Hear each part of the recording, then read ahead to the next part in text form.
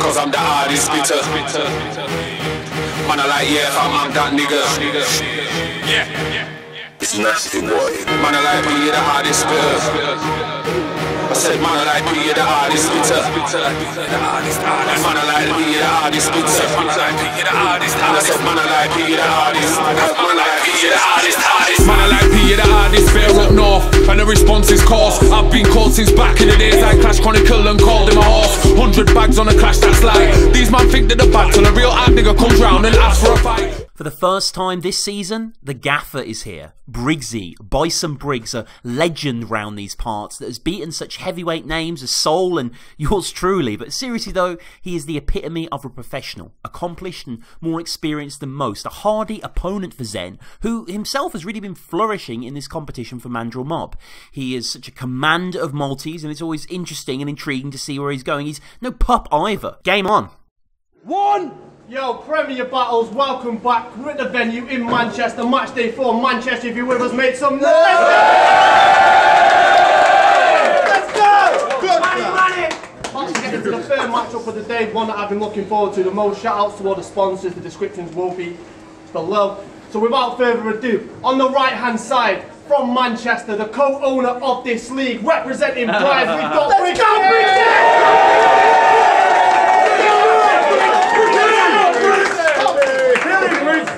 And on the left hand side, repping Mandrill Mob all the way from Leeds, we got Zen.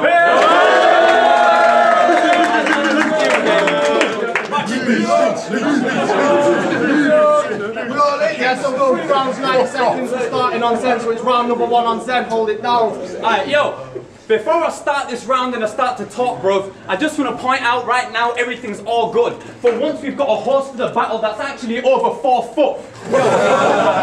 Even though I don't usually battle gingers, since they passed the hit list, I'm back for business like the man with the iron fist. It's on site like a pile of bricks. I insist you get laid out before we talk like a psychiatrist. So, you try and diss, and I'll rise the stick and put Bison Briggz between a double barrel like a hyphen is. Rice and chips, thighs and ribs, sides and dips, pints and cigs.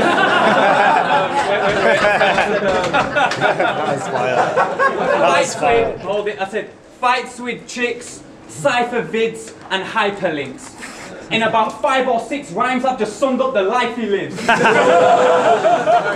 fuck it, you know, I'll admit, Briggsy, when it comes to football, Lord knows this fat ginger almost reminds me of Paul Scholes. Yeah, if he was addicted to prawn toast and celebrating the pork roast, yeah, this fat cunt, he's a dwarf gnome that weighs about 74 stone. Trying to lose weight every day, eating plenty of warm oats, but we all know it won't have any effect or reflect on your torso when you still wake up and eat 11 or more bowls. Briggsy, I did suggest that you lift and rep till you hit about 60 sets. Briggsy's neck is as thick as Shrek's.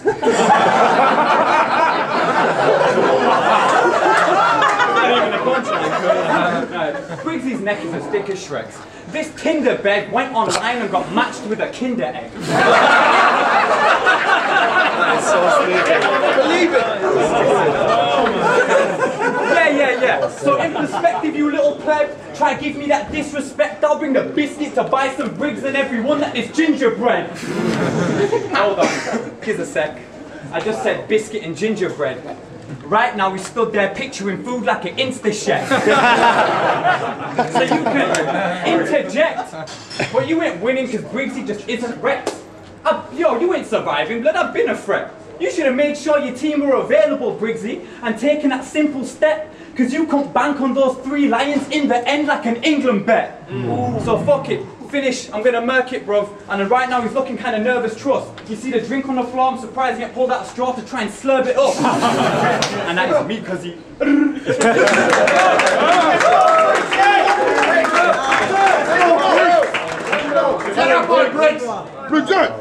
See, I've turned this battle down over the years. A lot of leagues wanted me to meet you in it. But now I finally got my hands on Zen, I'm about to make him part of the Me Too women, bro. You're so see-through, innit? Just another fake gangster rapping, speaking gimmick. Zen, you are not in my league.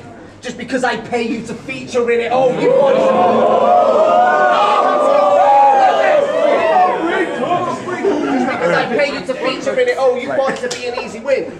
W for the belt like you've earned it. Bro, I've already bodied half the ballers in this league. I'ma stick you in the same furnace. You ain't worth it, because all you do is spit a load of reaches. Or a shitty little grind round like we ain't heard it. And I beg you don't come talking about how that clip is bursting on my man will light up this bitch whip like he's purging, it's murder.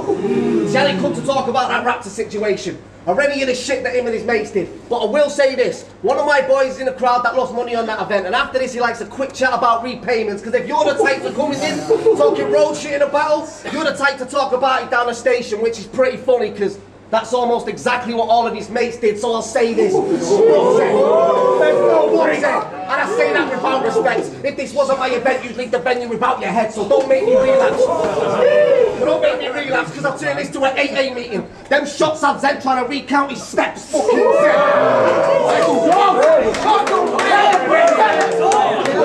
Them shots I've Zen trying to recount his steps, fucking Zen. Yeah. Fucking Zen. Bro, your name sounds like a fucking lightsaber sound effect.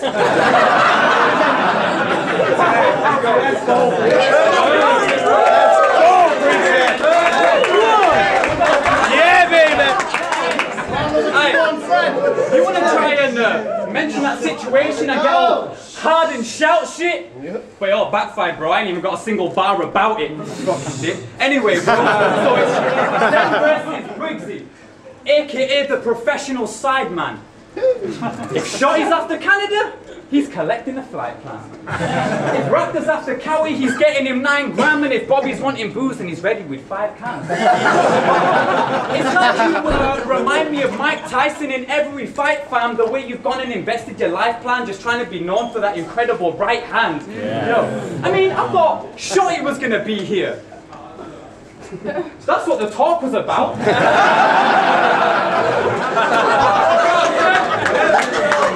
I said, that's what the talk is about. Turns out he doesn't have to turn up as long as his dwarf is about. Yeah, because he's sorting out all of that. This brother's so short and fat he could torture a torture rack. Yo, and he thinks sports is whack. He's the sort of twat to think a quarterback was a form of snack. This guy, man. Always talking smack, but the difference is, this midget Briggs only scraps with his fish and chips. You're a sideman building bridges with spitters so you can live a bit. Imagine him and Raptor get a shitty gig for 50 quid. Within 60 quick seconds he's taken an Insta-vid of him and Rap sat on the 56 with a snapback sipping drinks and a hashtag saying business trips. Yo, this one's about to be real technical. Do you want to know what rhymes with Briggsy's a ginger bitch? What? Fuck knows fam, but Briggsy's a ginger bitch. That's funny. So it's like this, bro. Briggs is a ginger bitch. And do you know what the fact is, Briggsy, it's like this. Yo, that shit will not settle. You ain't nothing but a weak writer aligned with a team of elite writers. Yeah, and you named yourself after any people. You named yourself after M. Bison from Street Fighter. In that case, you should have been called C. Viper. A bitch with a red head, I guess he just seems like her. Yeah, so that shit, it will not settle. Ironic, he named himself after M. Bison, but this sideman will never reach boss level. And just to finish, how many people in your team really think that really rate you, bro? I'm willing to bet most of them do. You know why, you lot? Because he's that mate who stays in second place doing loads for the group, just wishing one day he'll get to stand on that same podium too. And that's time.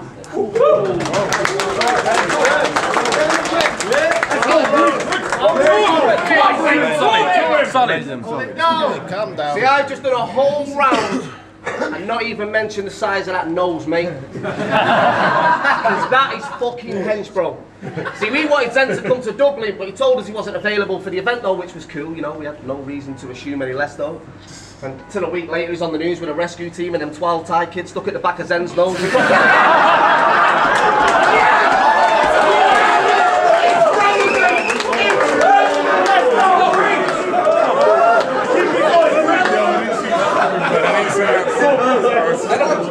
Yo, chill. And the black of Zen's nose, you've probably seen it. See, Zen's the type of rapper that likes to talk about the guns he's tucking, fam. He's also the same type of rapper that likes to jump on live streams calling him Raptor a Muppet and then he saw him and took it back. Bloody Farris. Bloody Farris. Bro, you're the type to put the word shook in fucking shook his hand. And as about to get Rocky, try box me at Clubber Lang. See what you fail to understand? In this battle shit, you're a side bitch. Don't watch that. The only reason you got in this team with all your friends is because Shots dropped out. You never even got picked. So you can bring 3 rounds talking about that metal. I'll turn this venue to a mosh pit and you can watch Briggz rip apart then. He'll have a worse retaliation than Don't Flop did. So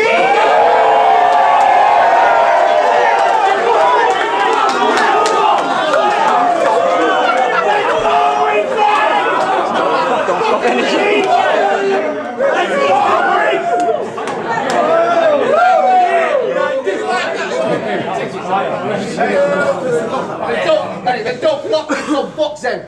That road shit ain't for him. Now you're in money, you found yourself in a pickle like Rick and Morty. Cause everyone in this bitch knows you're a shitty little gimmick talking, so watch for the third. Cause that knockout's about to be superb like Billy Saunders time. Let's go, Briggz! Let's go, Briggz!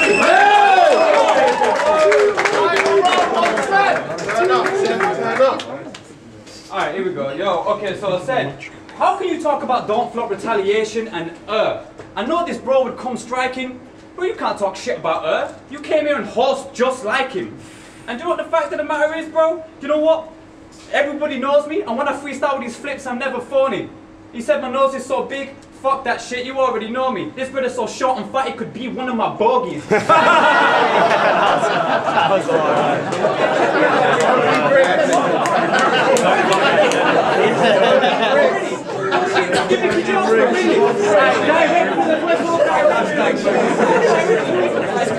You know what? Speaking of being a side. Yo, chill. So speaking of being a side man, Briggz, I know you love Raptor. And let's be honest, man, G. I know you's your fucking brethren. But just between me and you, Briggz, I know that he does your head in.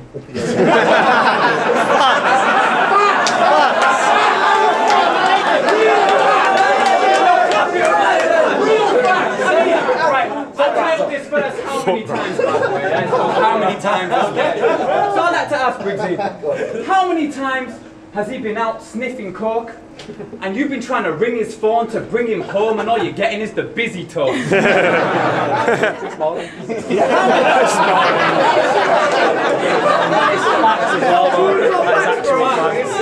How many times have you had to hit some random city road just trying to find Ryan so the guy wouldn't miss his coach? Listen, bro, I see red when I point at Briggz' head. That's a hair trigger. Your biggest contribution to battle rap is literally being Raptor's caregiver. For example, how many times has he been out taking Molly on Friday and you've had to spend your whole night just reminding him to constantly hydrate? That's what friends are for. That's a true friend. That is what friends are for. Remind him to constantly hydrate. You know why? Because he's a fiend for the tackle. How many times has he had no fee for his travel because he spent his whole pee from the battle? Briggz, you being in sideman fashion, you went and gave him cash, knowing full well that motherfucker was never going to pay you back. I mean, you even organised this whole league trying to help him out. Turns out he went and lost every battle, every round, and all he had to say for himself was, sorry bro, I let you down.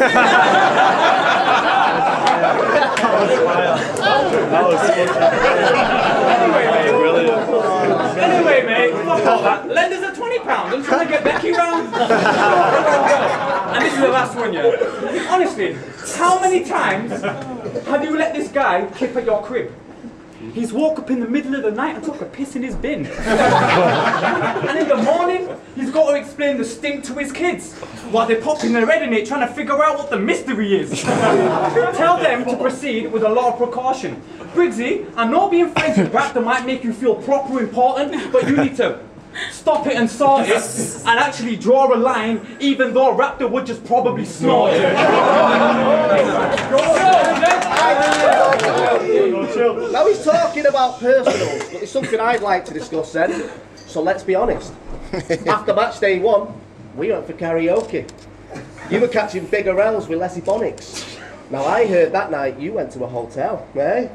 Left the same hotel with a set of sweaty bollocks. Now imagine if everyone in this room now that you slept with... Nah, I'm not going to say a name, bro. All I'll say is, Rowan's ex.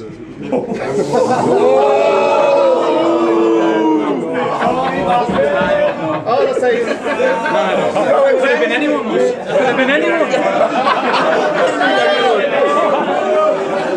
Keep going! Hey, all Keep going! Go chill! Rowan Zex, hold it down! You know how my man pulled up? Spat a grime round down her ear for the fucking whole event. And I'm not even lying. Danny Jack was in the same room, he knows it. But the worst part of this, and I swear on my kid's life for the whole night, she was calling him little baby Rowan. Oh!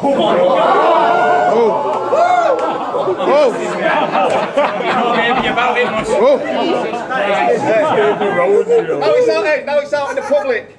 I guess you know it now. Do you reckon when he was shagging her and she was moaning, he was telling her to hold it down?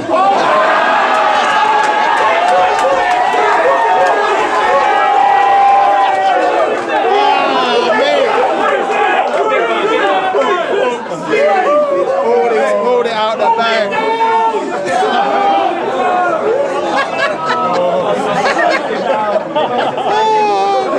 Scandalous. Hold it down now, you know. We're on camera, and I didn't want it to come out this way, but imagine I was the one that got fucked over by Rowan, but you're the one that knows how his dick tastes. Oh my God! Yo. Let's bring it to the fact it was Rowan Zex. I'm going to keep going back there because it's really, fucking hell, really, what's the word? You have it, you spat 5 rounds about Rapture. I won't dig my way out it. You fuck Rowan Zex, bro, the best thing to do is make a 3-hour podcast with Tom Quee and pretty much everyone forgets about it. So, time. Let's go. After a technically impressive first, Zen squandered some spots on his later rounds whilst Briggsy utilised position as league owner and man in the know to deadly effect. This was a good battle with some new angles and polished performances. Briggsy will no doubt be overjoyed to bring the points home for the team, but Zen shouldn't be too downtrodden. He did great here. Yo, what's going on? My major concerns are at match day 4, just watch Zen versus Briggsy. Probably battle of the day for me so far, considering it's such a stacked card, that's crazy. But yeah, into the judging, I got Zen winning structure 6-4, I got Briggsy taking performance 7-3, and then content I've got Briggsy winning 7-5, so overall 18-14 to Briggsy. So, yo, what's good? It's Ellis Dean judging this Zen versus Briggz. Structure, I gave it 6-4 to Zen. Wasn't too sure about like how structure's set out, but for me it was just Briggsy's chokes, and also they were kind of coming at it from different places. Zen was doing a bit more of the old school kind of stacking rhymes together, whereas Briggz was just punch, punch, punch, punch, punch performance. It was, again, another 6-4 to Zen just for the chokes, the 3rd round choke, and a little stumble in the 2nd. But I will say that Briggs had the bar of the battle in the 2nd, the dot flop retaliation stuff. That was great. And then content is 4-6 to Briggs. The only round I had Zen edging Briggs on content was the 3rd, but they were both absolutely genius angles. I just personally enjoyed Zen's Raptor angle more than I enjoyed the other stuff, but they were both brilliant angles, and I did, throughout the course of the battle, edge Briggs just on much stronger punchline count. So overall, I gave it as close as you can get, well, 1 point out, 16-14 to Zen. Cheers. Right, Mike judging Briggsy versus Zen. Up for structure, I've got it 5-5 each. Performance, 7-3 Briggsy. Content, 4-6 to Zen. Leaving it 16-14 Briggsy. Sorry, good battle.